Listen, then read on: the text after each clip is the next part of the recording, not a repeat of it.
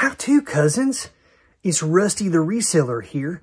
We got a really special video for you today. We're talking about a type of item that we sell a lot of and make a lot of good money from every year. It's in the paper ephemera category. We're talking about postcards. Now hold on a second. If you're thinking, postcards are boring, I don't care about postcards, well, just hold on a second. Did you know that postcards can sell for hundreds, if not thousands of dollars for one card? That's right. Did you know that they are readily available in a lot of areas to buy?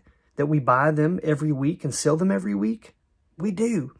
I'm going to teach you about things that have to do with postcards that cause them to have good values and things you should look for. I'm going to show you a lot of examples that we have here today that we plan on selling. I'm going to talk about that and maybe you can learn something. Do you care about history? Do you care about like really impressive photographic images?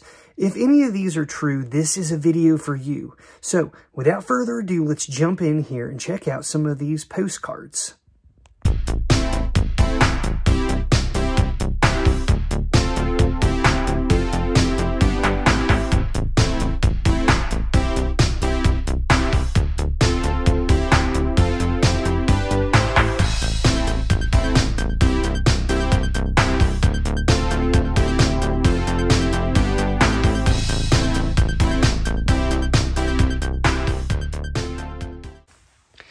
I'm highlighting this over on the Postcard Planet channel. My brother's got that one taken care of, but I just wanted to show you sometimes when you get old postcards in, and this can apply to any type of postcard, not just what I'm about to tell you about.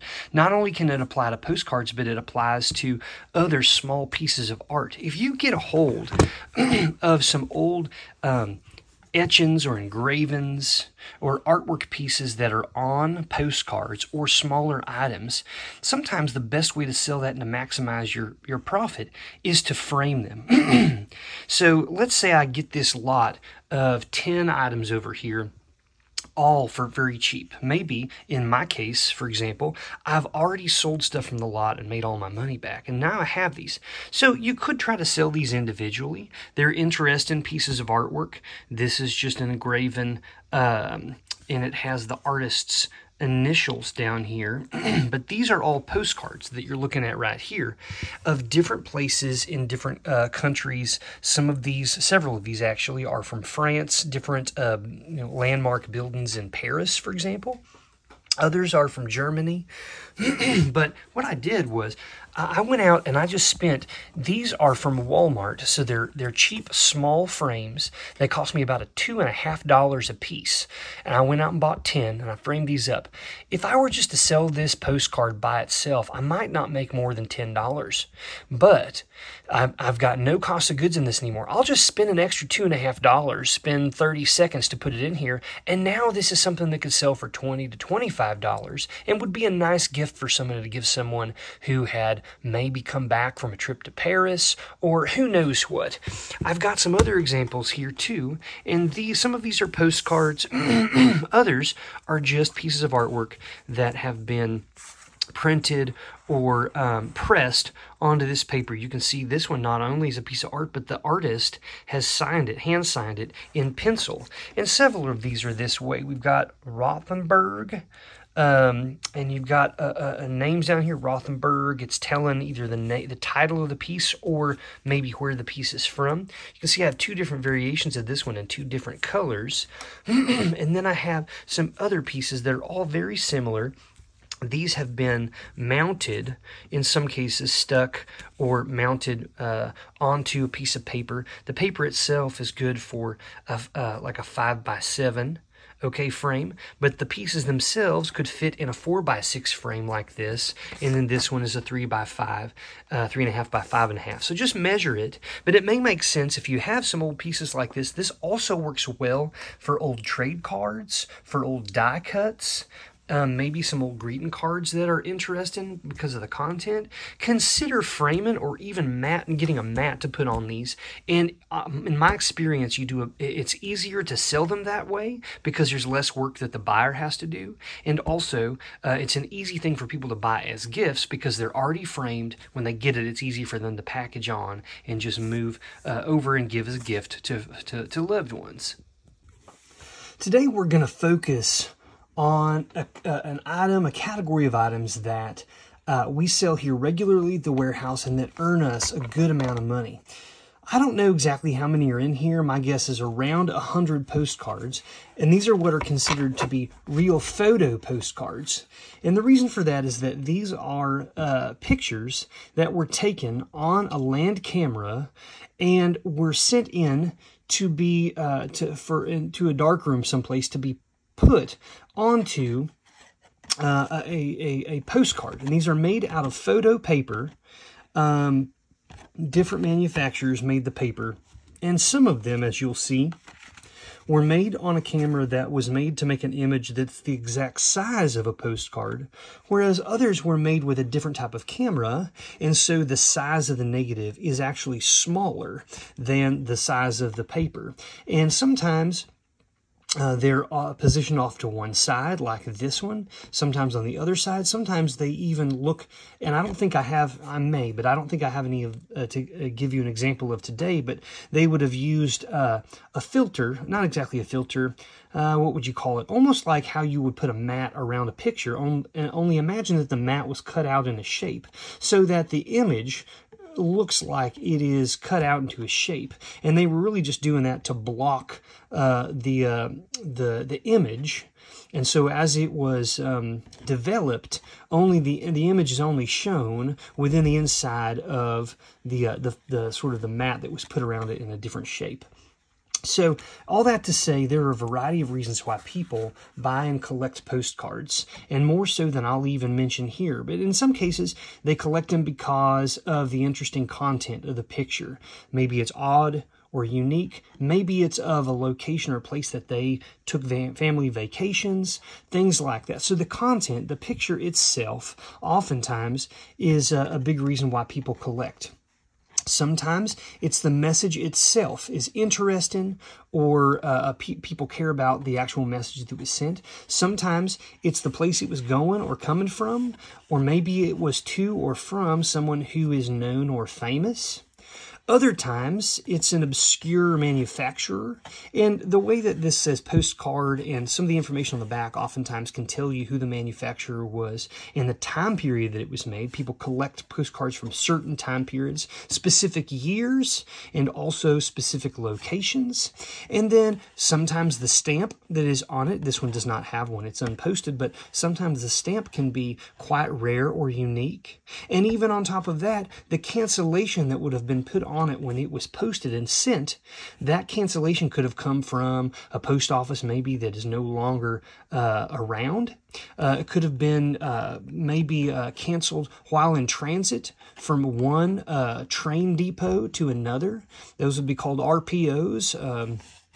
I think it's like a railway postage or something like that. I can't remember what the acronym means, but the point is that there are lots of collectors out there, and the reasons why they collect them can cross various different reasons. I didn't explain that very well, but you get my point. There's lots of reasons why people might want these. Every card I'm going to show you today I have handpicked out because they're all real photo postcards, and also I believe, based on my research, that every one of these cards could command, on the low end, probably around $20 to the right buyer, and up over $100, in some cases $200 or $300, that I believe I might be able to get from some of these images.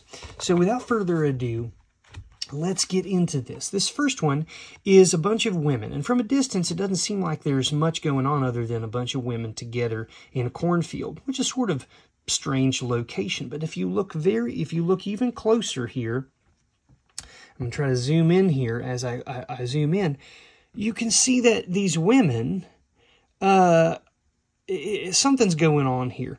Either this woman has a beard, or this is a man with a beard, And you see over here too, they've put something to make it look like they've got, I don't know if this is a corn husk that they have put on here to make it look like they've got a beard, but these ladies, they know what's going on. I think it's quite funny. So they're in a cornfield behind a big corn stack here. You can see it's been harvested, but these women are just being silly and goofy. And I love to see that from these old cards, because oftentimes these old cards just involve people making, frowny faces and things. But this is definitely kind of a cool piece and sort of bizarre when you look up close. This postcard is unique because what you're seeing here is, and this says on the back, camera with 2 men. And that's absolutely right. Let me zoom in here. You can see that there is a land camera sat on a tripod, and 2 men, one is holding the other one up upside down to achieve some sort of photograph out in this field. No one else around, it seems like, but these guys are just horsing around, taking some bizarre photos of each other. They're using a camera, not unlike the camera that was likely used to take this photograph. So clearly there was someone else there. They took a photograph of these men, taking a photograph of themselves. It's kind of a meta situation here, but I just love seeing these people be goobers. And sort of along the same lines, this I just think is a very beautiful kind of tranquil scene here of a man out just photographing nature. Again, he's holding a land camera. He's looking down. This is most likely what they would consider a medium format, meaning the film is not super large. It's not super small either, but it would be more of a medium size, probably like a 6x6 image, or maybe a little bit larger. And he's just standing on a rock by a little creek, a little stream, taking a photograph of something to send to somebody else. This is an interesting photo of a man with a long beard. And what's cool about it, I think, other than just the fact that you're seeing this old man, is that if you zoom in and you look right up close here, see if I can zoom, you're going to see on the wall behind him this leaflet that says, "The Bakery and Confectionery Workers International Union of America." And this was some sort of advertisement or something like that for the Confectionery International Union of America. I don't know anything about that, but that was some sort of an organization, and you can see that represented here. One of my favorite things about looking at these real photo postcards is to see the little Easter eggs, these little things that are hidden in the background or that maybe are not the focal point of the picture itself. Here we have several gentlemen sitting here together taking a photo, and they've got this very bizarre sort of setup here. The backdrop looks as though they're out in an encampment, or maybe there's some sort of what's made to look like a Native American teepee with hand-painted things on it, like a hatchet, and then what appears to be a horse that a man is sitting on. Now, is this a real horse, or is this something set up in a studio? My guess is it's not a real horse. It's set up in a studio and been made to look like they're outside. And you just got a bunch of gentlemen with these hats, one man with his hand on a shoulder. Not sure what this is for, but again, it's unposted. I got a few of these cards I'm going to show today where people are dressed up. And in this case, again, I don't know for sure because it doesn't say, but it looks as though they're dressed up for an Independence Day, perhaps an Independence Day or 4th of July celebration. Maybe this is a reenactment of the Revolutionary War. Maybe it's the Civil War. My guess is Revolutionary War, but you can see he's dressed up almost maybe like Uncle Sam. You got someone who's got paint all over their face here. And women dressed up in all of this traditional, dresses with bonnets and their hair done up. This man looks like he's wearing some sort of like an English derivation of a military outfit. And these are all, this is probably a school. This is probably like maybe a high school class. And they all dressed up. This one's a cool one of a man. Again, the image was taken on a smaller format camera than a 4x6, but you can see this man is a hunter. He's got his single barrel shotgun, and he is displaying all of these birds. I don't know if these are what these are, if these are pheasants or if these are quail or what these are, but he's dressed up and he is displaying his day's, what he has shot for that day. Probably going to be dinner. The next two are of the same girl. This is a girl who is on a bed. You can see the colorful wallpaper and different things hung. I don't know if this is a bedroom, but then this is a close-up image of her laying. It's a sweet little girl. This could be one of two things, folks. This could be just simply a parent saying, look at my daughter and look how sweet she looks when she's sleeping. Let's take a photo of it. Or it could be the more macabre. This could be a photograph of a deceased child, which also people did take photos of people who were deceased, sometimes laying in a casket. There are also photographs out there of men who were shot and killed, who were bank robbers or bandits. They would take photos of that, and they would send it out as postcards, if you can believe it. I've had this one for a little while. All of these are going to go up for sale this week. I waited till I had a good amount so that I could kind of list several items in the same category, but this is just a young woman. She's got a little beret in her hair. She's got a locket on her neck. She's got a little bracelet on her wrist, and then you got this young boy in overalls standing on a box in front. And this is like some sort of a photograph. You've got this backdrop in the background. So this is in a studio or maybe a makeshift studio. Next up, we've got a family here out fishing. Got a man with some long, probably poles made of cane, possibly. And they're out by this river. And you can even see the young boy in the background there is holding up a fairly large fish. So they definitely have been out there already fishing, and they've caught themselves a couple things. This postcard, I think, is fascinating. It's a window into a particular ceremony that many people do not know existed. In the Navy, when military men would cross the equator or the prime meridian, they would have a ceremony where they would dress up and induct these people into a society of other men or women who had done the same thing.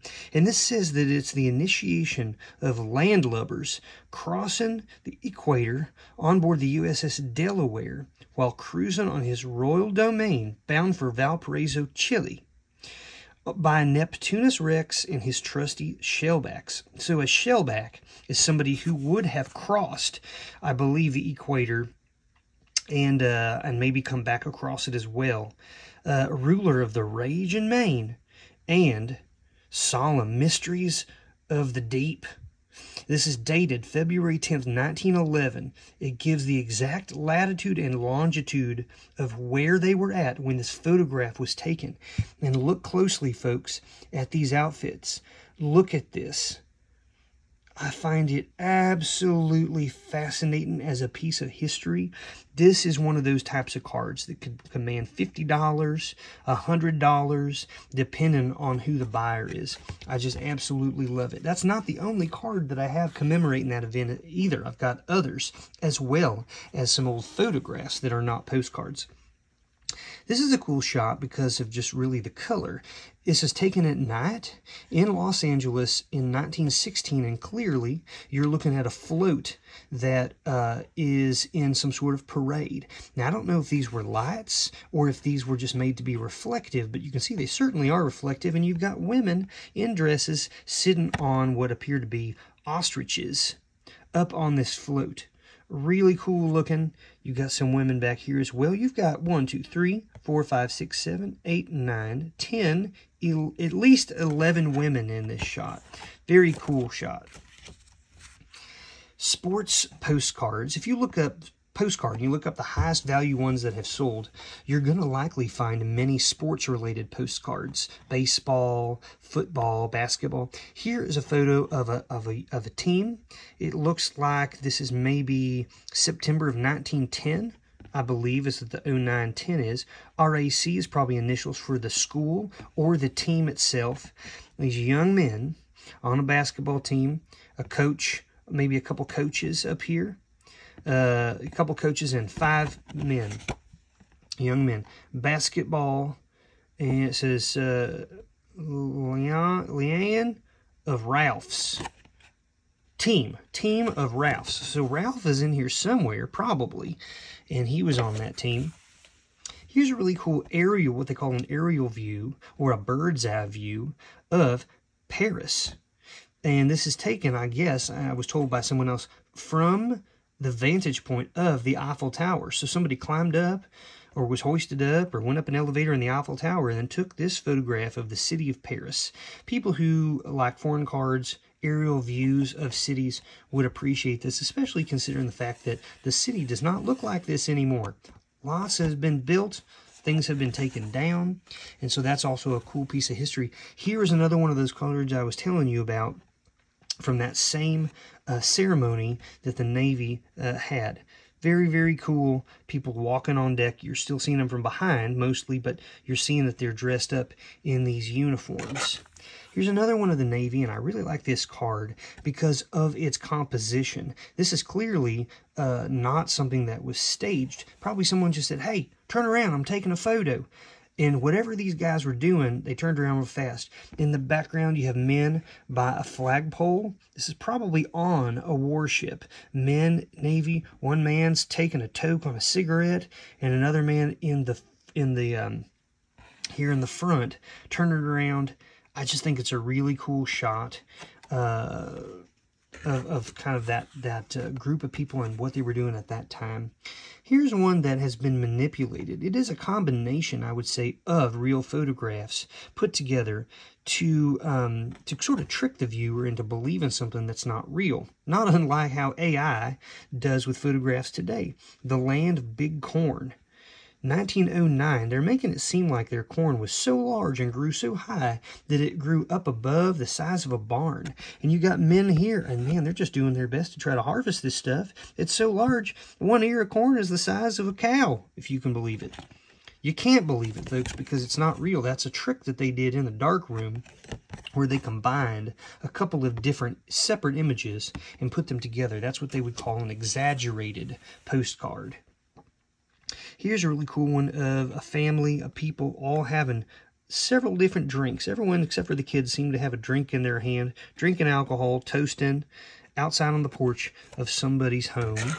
Here's one of some kids probably home from school. It was a snowstorm. Look how high up the snow is. And this young lad's got a snowball, and he is ready to hit anyone who gets too close. This is a fun one of a man with a big bag on his head. Why? Just to be goofy, I suppose. They're walking out. Maybe they're going camping. Who knows? This is a sweet little photo of a couple of twin girls holding little dolls, ceramic head dolls. And they both, like, one looks kind of unhappy. The other one is trying to make a smile. I can just imagine the parents and giving the directions as to, hey, we're taking this photo. No, smile. Honey, look at the camera. Look at the over here.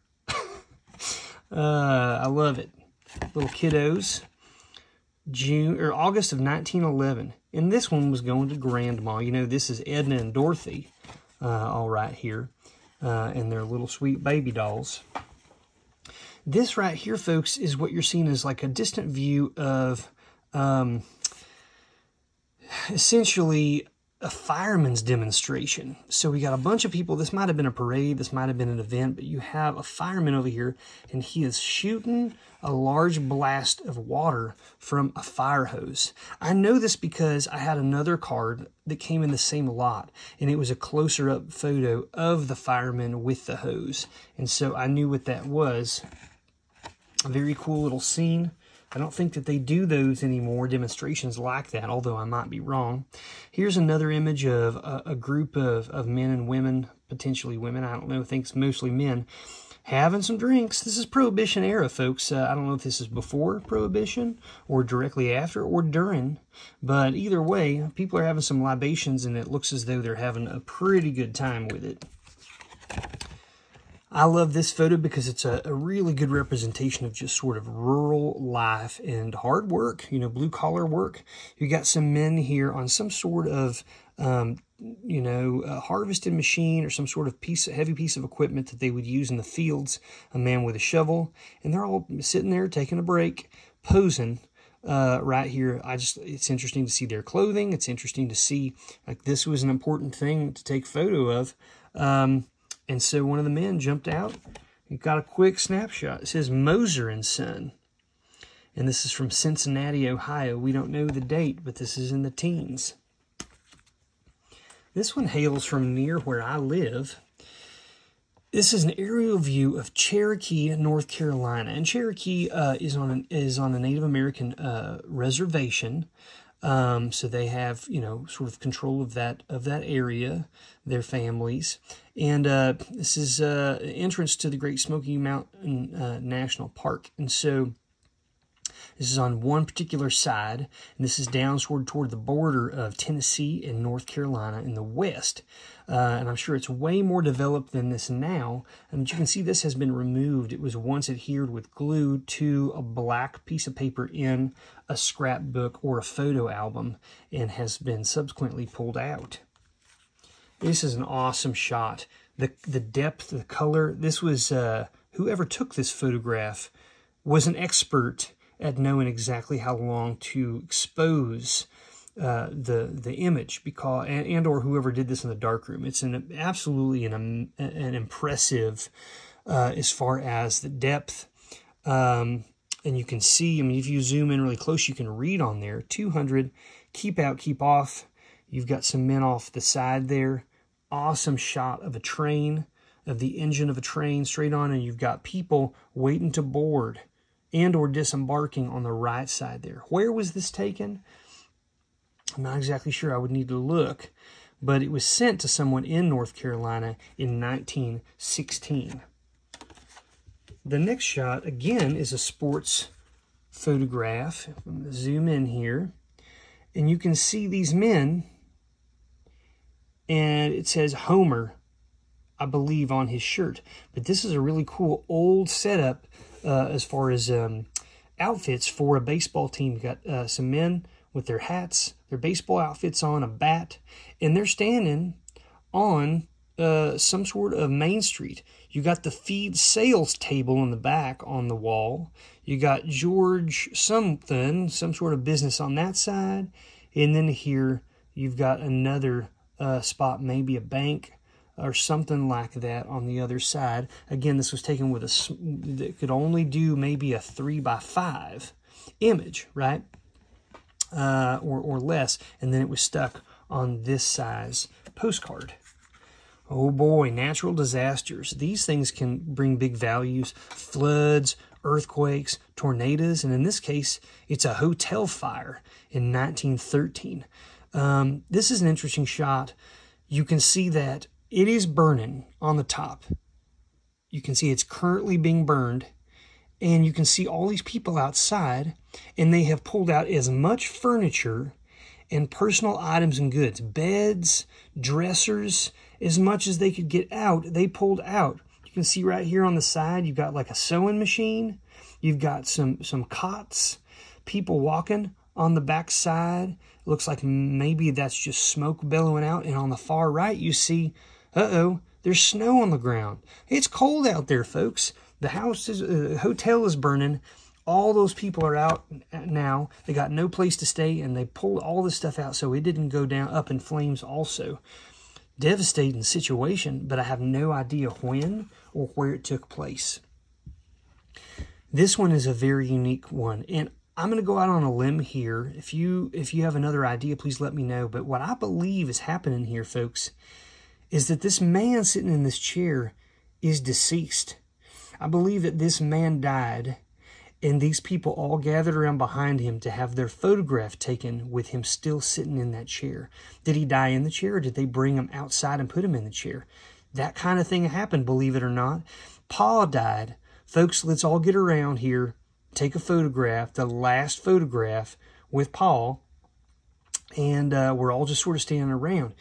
I am very doubtful that this man is just sitting there asleep. I think it's hard for me to believe that he would not hear the commotion of people getting together and standing there and getting directions. Okay, we're about to take the shot. It's possible that that's it. You know, there is one man sort of smiling there, but you don't necessarily know. I believe that this is a photograph of a dead man and family or friends standing around. A very bizarre shot, but it's not that uncommon. Like I said, you will find shots of people who have passed on. Here is another natural disaster postcard. This was looks like the aftermath. This is the night after the fire. And this is the full view of the fire. And it says 1207, so maybe December of 1907. Yes, well, this was postmarked in March, so maybe it was before. But Plymouth, Ohio was where this was going. It had to have been 1907 or earlier, because after that, a little bit after that, they started putting a divided line here and allowing people to put messages as well as where it was being sent to. But before, the earlier ones, they really just had a space for you to put where it was going. But this was the aftermath of a fire that looks like it took out buildings on both sides of this road. Here you have the straight-on view of a department store, and I think this is fascinating from a design perspective, as well as seeing the products that were for sale. This looks like some sort of haberdashery. Yeah, well, it says right here, Johnson the Tailor and Haberdasher. So we're looking at clothing, we're looking at hats, we're looking at other things in here. I love this little mannequin with a face, a painted face. He's got a suit jacket, a shirt, and a little flat-billed hat up there at the top. Such a cool shot. This is from 1910, and it was going out to Edith in Jackson, I guess, Michigan. This right here is a funeral procession, folks, that happened in a military encampment in North Carolina. And you can see some barracks and some buildings in the back, but you can see we have a casket here, multiple caskets. We've got one up here, one there, and one here. At the very least, there's three. There may be more up there. You see men in military regalia walking up there in front of this procession, and you got the flag. So these are men or women who died during World War I. It says Wyatt Church picture from war. So they were taking it from a church, but this is at a military encampment. This is such a cool shot. So much is going on here. First of all, we've got this young lad here standing. We've got this man with a very, very old bicycle. We have a child feeding a gigantic goose. And then this cool building in the back. And look up above here. What's that?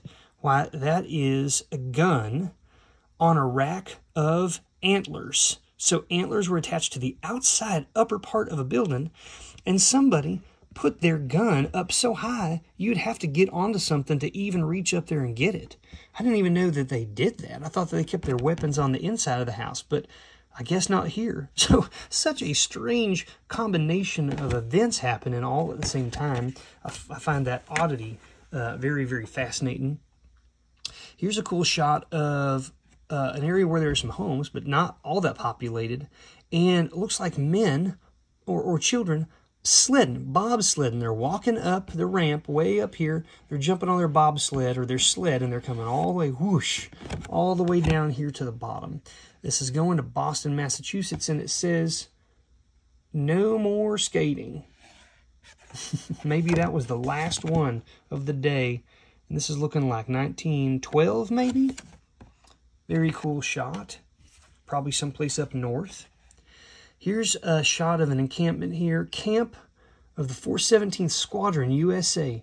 Wheeler. And Wheeler may be the person that took the photograph, or Wheeler may be the person that developed it. Here it says something September in Washington is where this took place at, it looks like. Here's another one, a military one, where a man has this gigantic thing that he's blowing into, or maybe it's a megaphone, is probably what it is. Actually, you know, it is a megaphone, but he's got a horn, and he's blowing into that to make the sound louder to go farther. And then this is something that would have been scribbled in during the darkroom process of doing this, is that you've got the image, and then this person is writing stuff on here. Help, help, get your gun. I wonder who wakes him up. I sure hate him, the guy that makes us all get up. And so here's the guy who's telling him, he's blowing the horn saying, get up, it's time to go back to battle.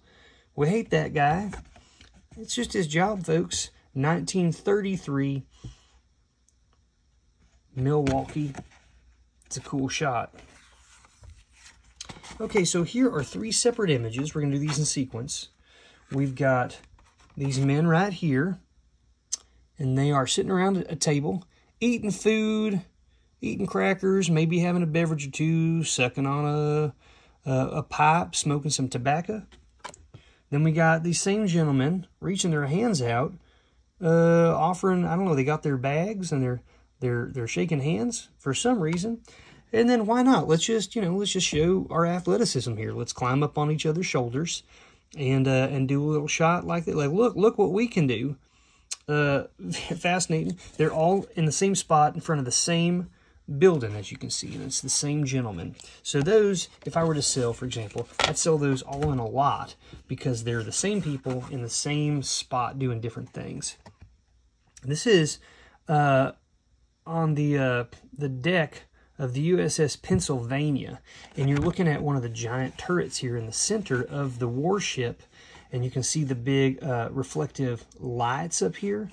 And just men going about their business, doing their job, their work up here on the USS Pennsylvania. This is an example of one of those lights.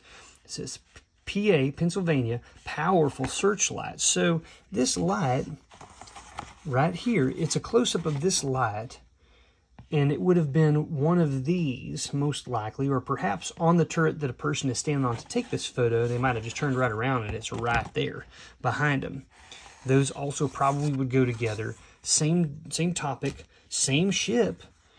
Really cool. And speaking of which, we're still here during the World War I era, probably even before that. This is probably the teens. And this is the Knights of Columbus in Panama, the country of Panama.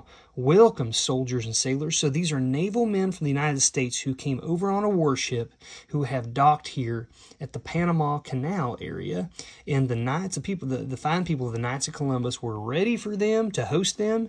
And man, they're all out here chatting it up, doing this and that.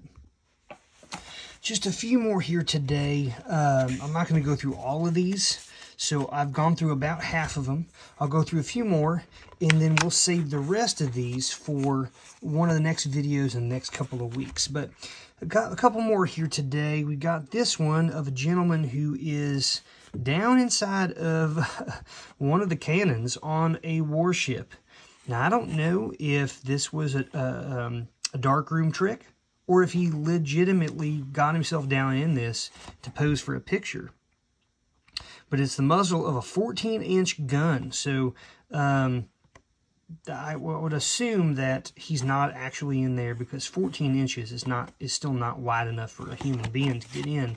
But it's interesting. This is a naval a man in the teens posing like he's inside the gun of this warship. Speaking of warships, we got a ship, and the scene here says ice on the life rafts of the U.S. warship. So this is from a lot I got. This is dated 1921, and this ship was coming back from France to the United States. It's the USS Pennsylvania again. This was going out to Wisconsin, this during their journey, I don't know what time of year it was, but wherever they went, water splashed up, and the air was so cold that it froze the guns on the ship. It froze these life rafts, and you can see a gun back here and a man standing there in the background. That's crazy. It's a good thing they didn't need these, because how would you get those out and use them in the event that you needed them in a situation like that? I don't know. Here's a U.S. Navy seaplane. It's really cool. If you zoom in here, you can read that is the city of Los Angeles, Pier number 1. So you've got this seaplane with the number 9 on it, and this is a pier in Los Angeles that was at originally, a military plane. I'm going to end, I think, today with this postcard. This is one that I would say probably could command $100 or $200. It is such a rare scene. It's of a naval man on a ship getting ready to go down underwater in what appears to be a very, very old version of a diving suit. And you've got this huge metal helmet contraption on. You've got the air hose stuck to the side there. This is all over his shoulders. That has to weigh several pounds, probably 30 or 40 pounds or more. He's got the glass part open so he can see right now, but he's fixing to go into the water. He's climbing over the side of this ship, and you got a couple men on the side helping him here. Very unique, very interesting. And it says USN Diver, United States Navy Diver. He's getting ready to go down. Very, very cool shot. I've held on to this for a while. I just wanted to share it with you. I think it's really cool. Folks, these types of postcards have really good values. I like to buy lots. And I will sort through and find the really high value ones and pull those out to sell individually. Meanwhile, I'll sell the others in either small lots or individually like this. I hope you learned something today, folks. Keep an eye out for these. I love me some old postcards. The history is just absolutely fascinating. And if you're a lover of photography, you can also really get into these. Take care, folks. Good luck on your treasure hunt. I have about 1,600 more postcards coming in today that I'm going to get to sort through. So maybe I'll have some more to add to these others for the next video on postcards that we do. If you haven't gone over there yet, please check out our channel called Postcard Planet. That channel is all about postcards. Take care. Let's go find some treasures.